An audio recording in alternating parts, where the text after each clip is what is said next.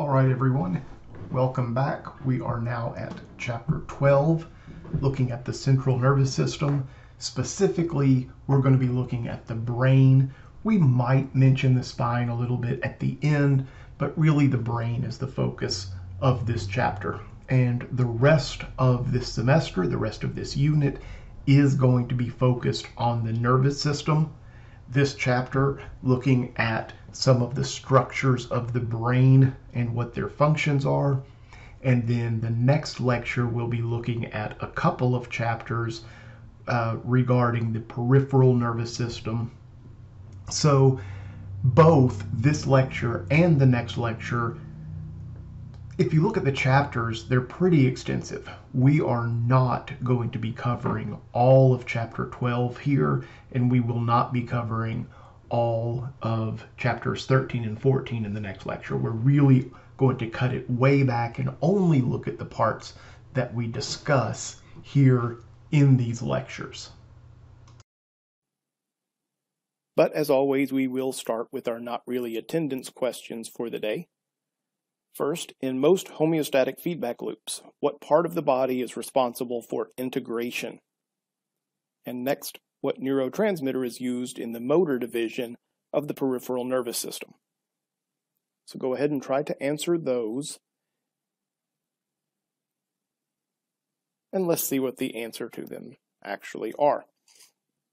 In most homeostatic feedback loops, what part of the body is responsible for integration? Remember, integration is where we receive the input and make some sort of decision as to what to do about it. And in most, not all, but in most homeostatic feedback loops, this is accomplished by the brain.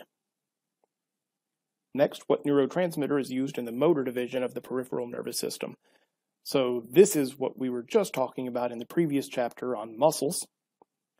So we're going to be using ACH, acetylcholine. All right, what we're really going to be talking about in this chapter is the brain. Now, keep in mind that the spine is also part of the central nervous system. We may mention it a little bit in our lecture today, but most of what we're going to be talking about is the brain. And when we talk about the brain, there are different parts, different divisions of the brain, many of which you're going to be learning in lab. So what we want to talk about first is the cerebrum. Now, the cerebrum is, if I were to ask you to picture a brain, well, most of what comes to mind when you think about the brain is the cerebrum. And that's what we see in this picture here. That's the cerebrum. Now, the cerebrum is actually divided into a left and right portion, and each of those portions is called a cerebral hemisphere. So you have a left and right cerebral hemisphere that makes up the cerebrum. And when we look at the cerebrum, the outer portion of it, the outer maybe 2 to 4 millimeters, which is about 1/8 of an inch, that outer bit is called the cerebral cortex. And that's what we're going to look at right now. The cerebral cortex is where your conscious mind is. Anything that you choose to do, that you think about, that you understand, that's your cerebral cortex at work. And when we're talking about the cerebral cortex, different parts of it are going to have different functions. Well, some of the cerebral cortex is devoted to, we call it the motor area. And in your picture here, the motor area is this black region right here. Now, motor areas are what cause you to move things that you consciously move. When you decide to move your hands to write notes, you're using your motor area. When you get up to go get a bite to eat, those are your motor areas that are at work. Anything that you consciously move is your motor area working. Next, the sensory areas. Well, in your brain drawing here, the red portion are your sensory areas. Sensory areas are what receive information from your various senses. Things like smell, sight, touch, taste. There are lots of senses. A lot of sources will say you have 5 senses. Well, that's not really true. There are many, many senses that all go into your sensory areas. And one of the tougher things to kind of wrap your head around is when your information comes into your sensory areas, at this point, it does not mean anything at all. At this point, it is just an electrical signal, action potentials, arriving at your brain. So let's use sight as an example. When light hits your eyes, there's a structure inside called the retina. When light hits your retina, that triggers action potentials that travel along the optic nerve to a sensory area in your brain. And at this point, that's all that it is, information arriving at your brain in the form of electricity. It does not tell you what you are seeing, only that light has hit your retina and you're seeing something. Which brings us to the next part, the association areas. The association areas are all of the white, the unshaded portion of the brain here. The association areas give meaning to whatever came in to the sensory areas. So when that light arrives at your eye and the electrical signal is sent to the sensory area of your brain, we said it doesn't mean anything. Well, from the sensory areas, it's passed to the association areas. And in the association areas, it's going to compare it to pretty much all of your life history. When you look at your wall and you see a light switch, that signal is sent to your brain, to the sensory areas, and it doesn't mean anything. The sensory area then sends that information to the association area, and you, without thinking about it, are comparing what you're looking at to things that you have seen before, and your brain decides, oh, okay, that's a light switch. That's the association area at work. When you smell something, it goes to your sensory areas. Doesn't mean anything. That smell is sent to association areas, and now it's compared to previous smells that you've encountered. Oh, that's a hamburger cooking. So the motor areas move things voluntarily. Sensory areas receive information from your various sensory organs. Association areas give meaning to whatever has come in to the sensory areas.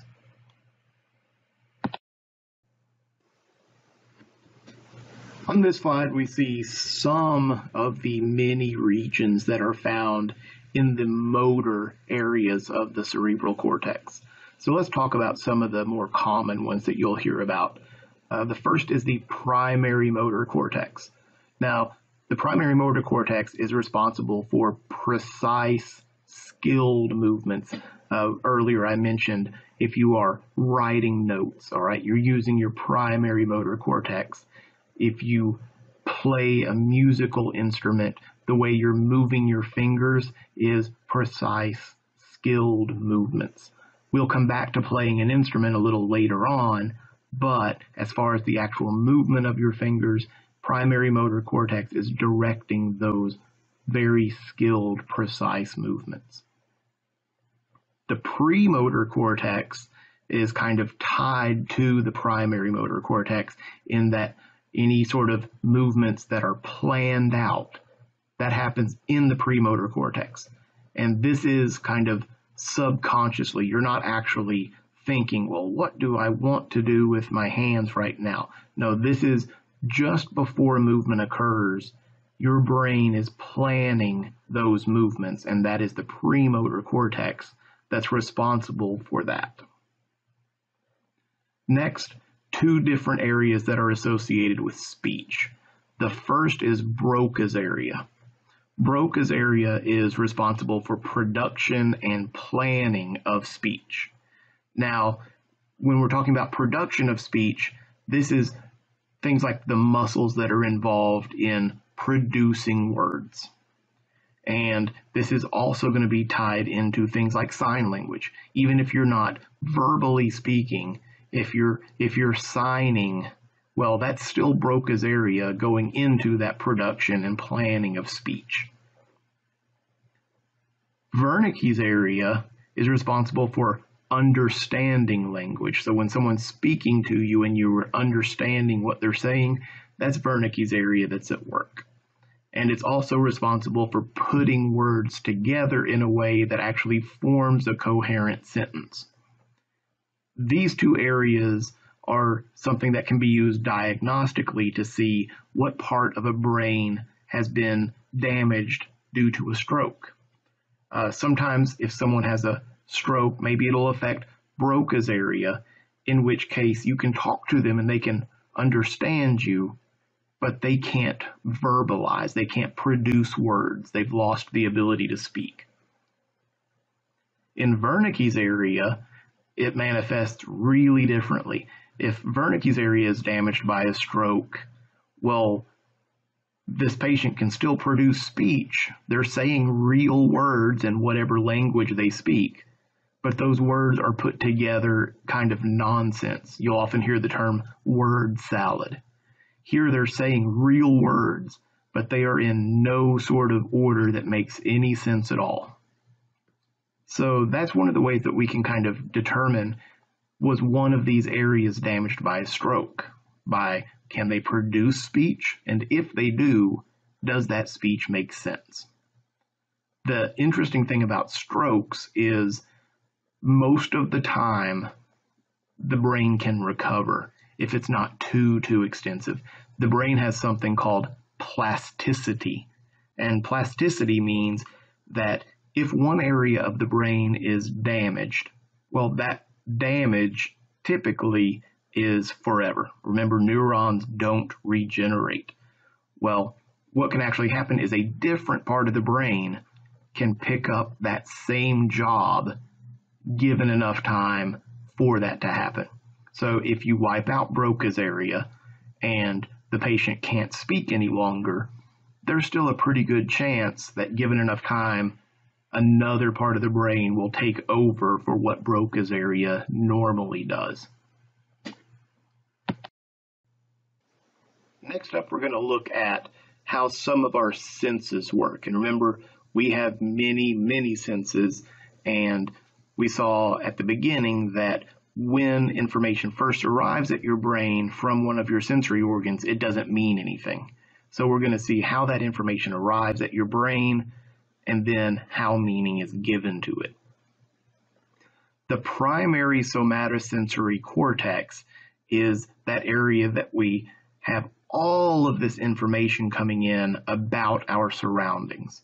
And at this point, it doesn't mean anything. It's just from various sources, touch, hearing, smell, all of that, all of this information coming in to your brain. And from that primary somatosensory cortex, which has a lot of areas we'll see in just a little bit, that information is passed on to the somatosensory association cortex. And here, information is given meaning. We're going to compare it to things that we've encountered before to actually give meaning to what it was that came into the primary somatosensory cortex. So first, in the primary somatosensory cortex, we will have the primary visual cortex.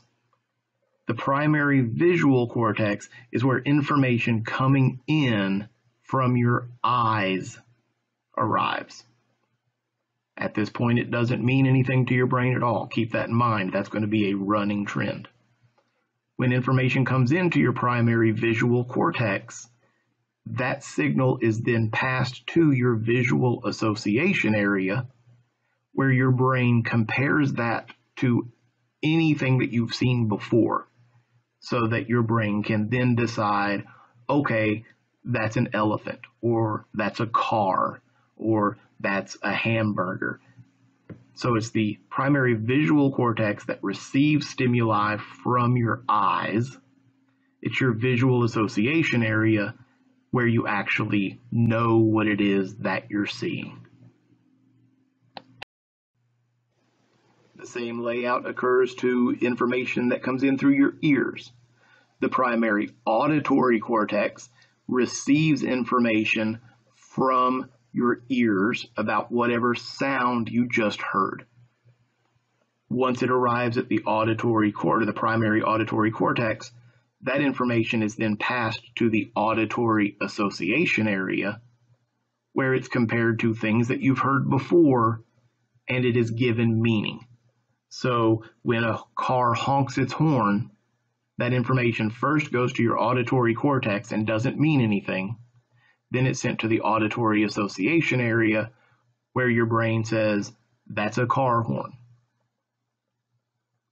The vestibular cortex is your awareness of balance. This is one of those senses that I said falls outside of those 5 that we typically hear about.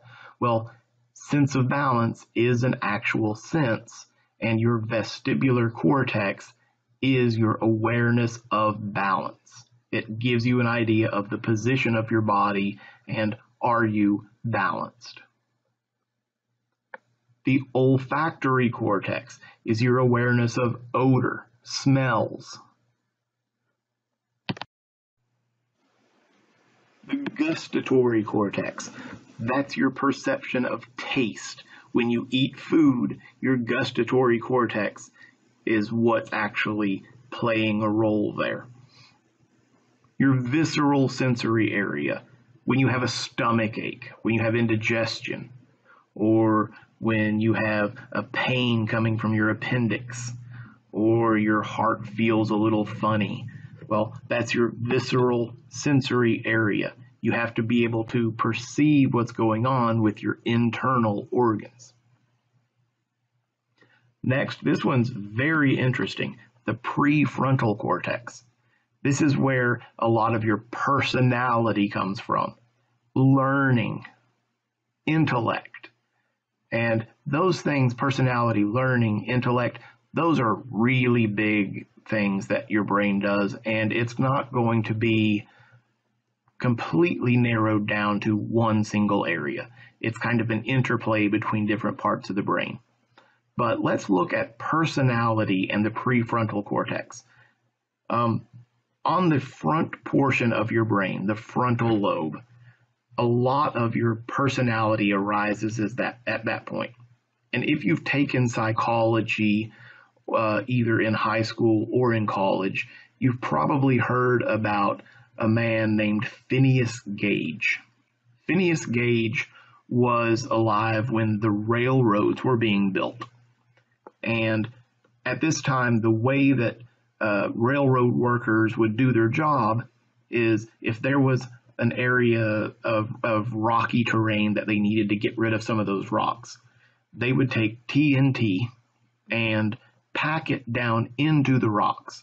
And the way they would do that is they had this large stick called a tamping rod. And they would put this TNT down into some holes in the rocks, take the tamping rod and pack it down tightly in the holes. Then they would leave and they would detonate the TNT. Well, Phineas Gage was doing this, and as he was packing it down with the tamping rod, there was a spark, and his tamping rod entered his face just below one of his eyes, and it was propelled through the top of his head. It passed through his brain. Luckily, it did not hit any portion of the brain that's responsible for keeping you alive, but what it did do was it severed the connection from his prefrontal cortex to the rest of his brain. And people that knew him said before this, and he lived through this, he lived and he made a recovery.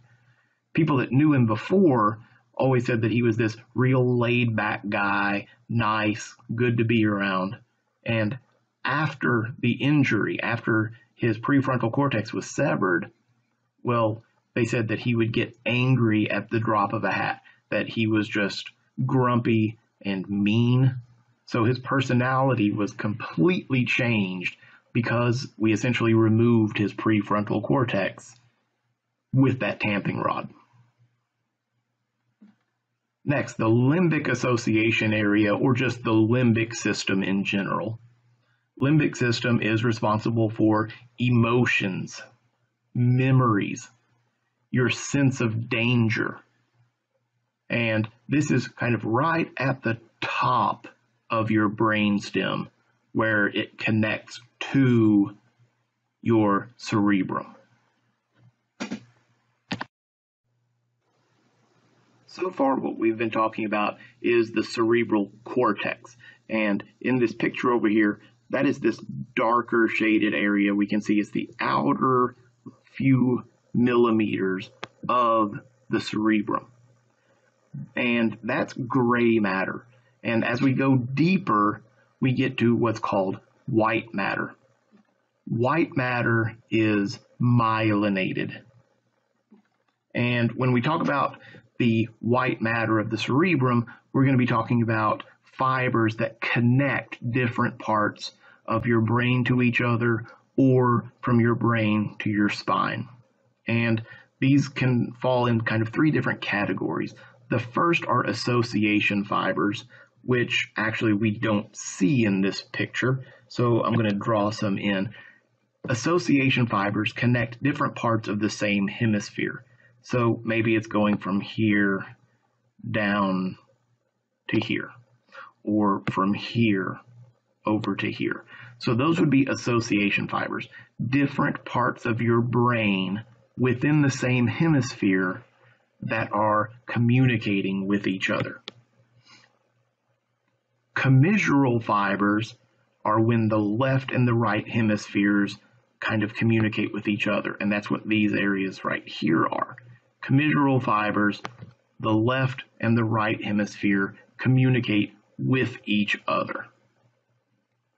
And lastly, projection fibers are when the upper part of the brain is in communication with a lower part of the brain, or when the brain is in communication with the spinal cord. So upper and lower brain, or brain and spine communicating.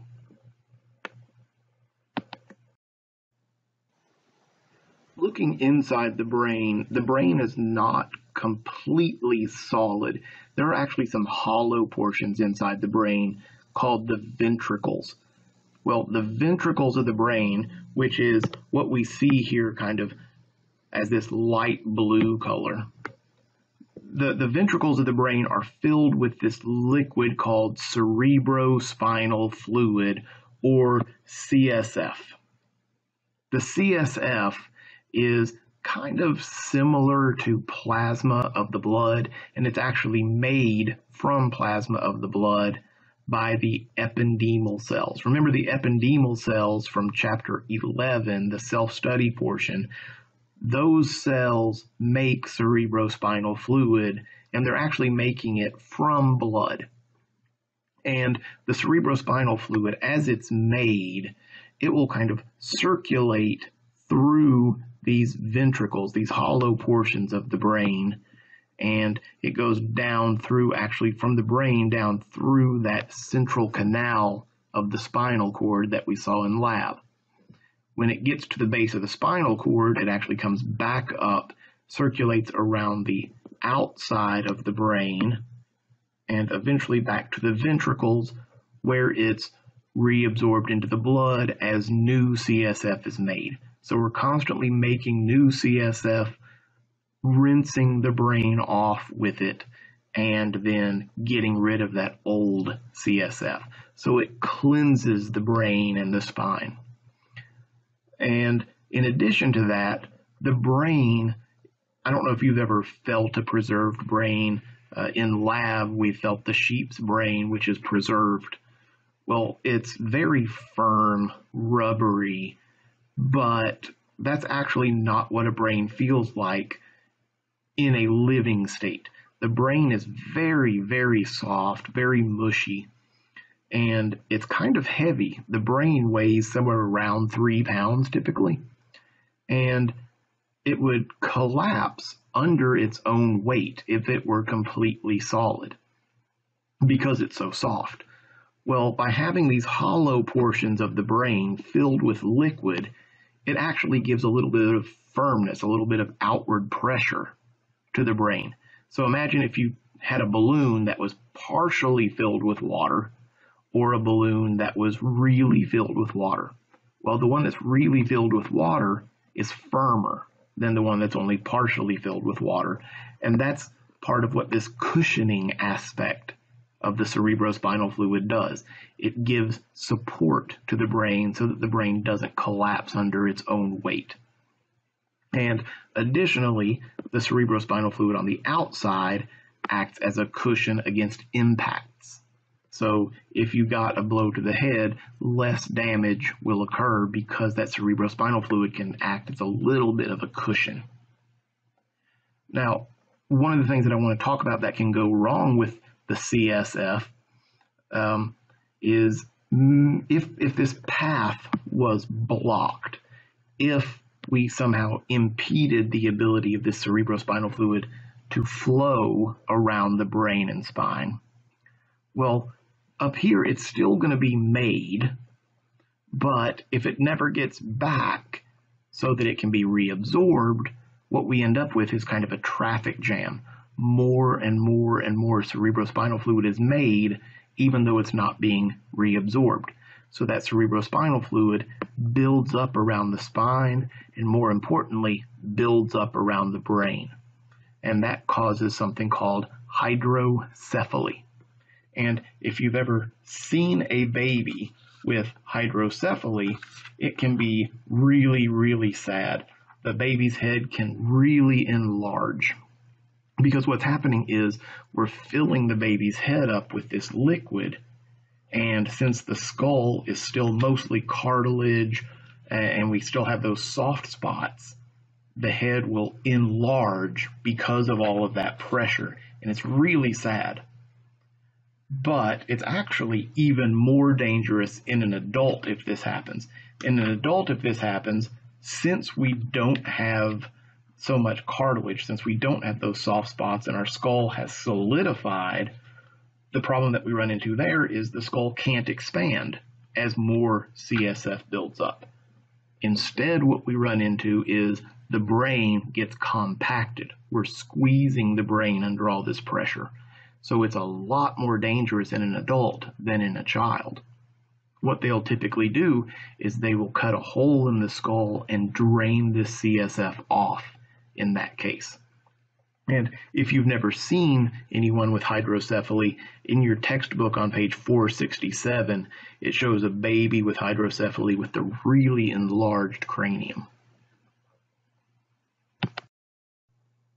The next area I want to talk about is the thalamus. The thalamus is often called the relay station of the brain, and that's because as all of this information is coming into the brain from your spinal cord, there's lots of different locations that it needs to get to depending on exactly what sort of information it is. And the thalamus directs all of this incoming information to the right portion of the brain. And information leaving the brain could be going to various different parts of the body. The thalamus directs that also. So anything coming into or exiting the brain passes through the thalamus, which directs it to the proper location. Just below the thalamus is the hypothalamus. Now, the hypothalamus is a huge topic in Bio 139, and it plays a role in just about everything in your body.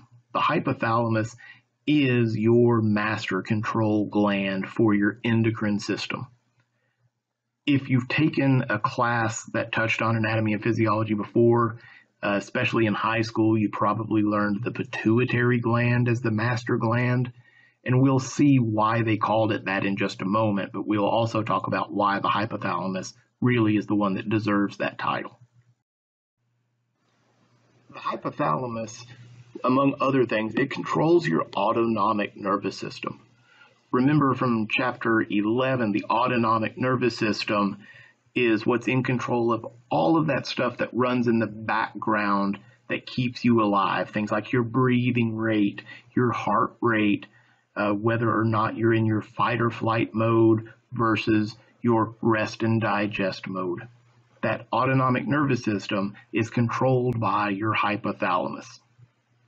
Hypothalamus also plays a role in your emotional responses. How do you respond emotionally to a situation? It controls your body temperature because your thermostat, your body's thermostat, is in your hypothalamus. When you get too cold, when you get too hot, your hypothalamus readjusts to cool you down or heat you up. It controls your eating habits. When are you hungry? When are you full? When do you want to eat? When do you not want to eat? Your water balance. This is really important in that thirst is not just something that you feel like, oh, I want to go get a drink. It is very important for letting you know when there is not enough water in your body, and your hypothalamus plays a role in that. In 139, we're going to talk about a hormone called ADH, the antidiuretic hormone. This plays a role in blood pressure maintenance, urination, thirst. So all of that plays a role with water balance, which ties directly in to your hypothalamus. Your sleep-wake cycle is moderated by your hypothalamus and some other parts of your brain. And like I said, your hypothalamus is your master endocrine gland. So let's talk about the pituitary gland and why sometimes it's actually called the master endocrine gland and why it doesn't really need to be called that. So your pituitary gland is right beneath your hypothalamus, and it hangs by this little stalk called the infundibulum. So the hypothalamus has the infundibulum coming off of it, and the pituitary gland is at the other end of the infundibulum. The pituitary gland controls your other endocrine glands, almost all of them. It tells them when to turn on, when to turn off, when to release certain hormones, when to not release certain hormones. So your pituitary gland is controlling your other endocrine glands. That's why it's often called the master endocrine gland.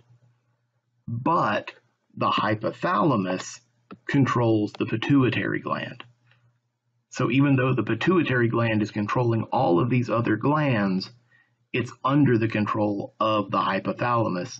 So it's really better to call the hypothalamus the master endocrine gland.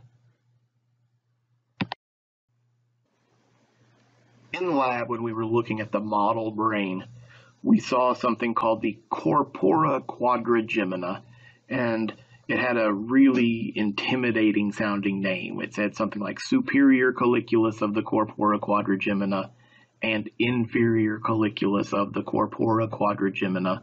And I know that that can sound really scary, but it shouldn't. Let's break that down and see what does that really mean. Corpora quadrigemina really just translates to quadruplets. Quadruplets, kind of like twins, but there's 4 of them instead of 2. So those 4 things are, there is a left and right superior colliculus, and there's a left and right inferior colliculus. So together there's these 4 little things that together make the corpora quadrigemina. So what is this superior and inferior colliculus? The superior colliculus is your visual reflex. Let's say you're walking by the park and out of the side of your eye you see a baseball flying at you and you kind of instinctually jump out of the way. That was your superior colliculus that helped do that. Your inferior colliculus is your auditory reflex. Now you step out into the street and all of a sudden a car horn honks at you and you jump back out of the way. That was your inferior colliculus at work. Now let's move down a little further away from the cerebrum. Now we're going to look at the medulla oblongata. A lot of times we will just hear it called the medulla. Next semester in 139, we're going to see that that's kind of a misnomer. The medulla is not a thing by itself. Medulla just means the middle of an organ. The medulla oblongata is a part of your brain. We will see next semester other organs have a medulla also. So we need to be specific and say medulla oblongata.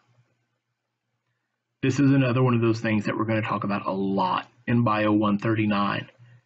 Medulla oblongata controls things that keep you alive without you thinking about it. So there are cardiac control centers there. Speed your heart up, slow your heart down.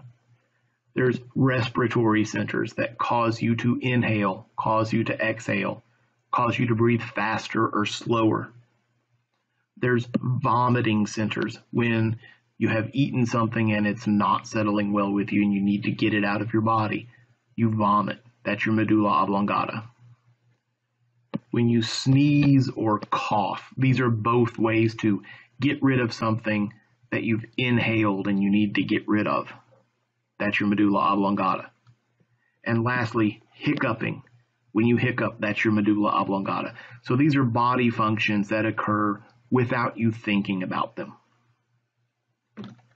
Now, just beneath your cerebrum is a smaller thing that kind of looks like a piece of cauliflower or something.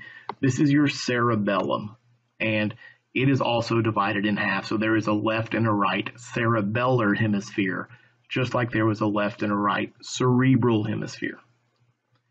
The cerebellum is kind of halfway between your cerebrum and your medulla oblongata. The cerebellum is things that you're not thinking about doing, but it's still kind of voluntary. For example, coordination or muscle memory. Let's say you're walking down the hall. Well, that is a voluntary action, but you are not thinking, move my left leg, move my right leg, move my left leg, move my right leg. It's happening without you really thinking about it because your cerebellum is responsible for that. Coming back to playing instruments. If you play the piano or if you play the trumpet or something, those are voluntary activities. But if you're really good at it and you're not really learning it, once you're good at playing the piano, once you're good at playing the trumpet, you're kind of doing it almost subconsciously. Sometimes that's called muscle memory. Also, this is what happens when you're typing. If you type really well, you're not thinking about move my finger to this key, now move my finger to this key. It happens really without you thinking about it. So instruments and typing, that's also your cerebellum. Voluntary activities that you're not really thinking about doing. Obviously, there's not a lot inside the body that is more important than your brain. Your brain is responsible for, in some way, every aspect of what goes on inside your body. And your body will go to great lengths to protect your brain. Unfortunately, there's kind of a drawback that occurs here. Your brain needs a lot of oxygen. So there has to be a heavy blood supply to your brain. But there are things in your blood that can be really damaging to your brain. So what we end up with is something called the blood-brain barrier, or the BBB. Now, the blood-brain barrier says we've got this huge supply of blood vessels running to the brain. That's what we see in this picture here. But we need to protect the brain from the stuff that's in that blood. So unlike most of your body, your brain really prevents stuff from the blood from getting into the brain. We have these small blood vessels, the capillaries, but those capillaries are then wrapped by various different types of cells, and there are lots of tight junctions. So what we end up with is the majority of substances in your blood cannot and do not make it out of the bloodstream into your brain. This is a protective mechanism. Very few things in your blood can make it into your brain. The drawback of that is if there's, say, an infection in your brain, well, we have to be able to get medicines from your blood into your brain. And that's really, really difficult, because what is it that can make it from the blood into your brain? Well, small compounds or uncharged particles. Unfortunately, most medicines are really large or they have charges. So by protecting itself, the brain also limits our ability to help it when it needs that. That's why it's so incredibly difficult to have medicines that actually work on the brain and to treat brain infections.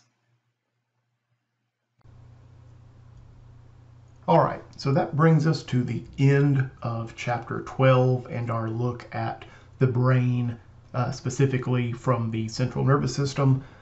We will have one more lecture after this. It's 2 chapters combined, but again, just like this chapter, it's going to only be a very small bit of those chapters. So I will see you in the next lecture, which will be the final lecture for our semester.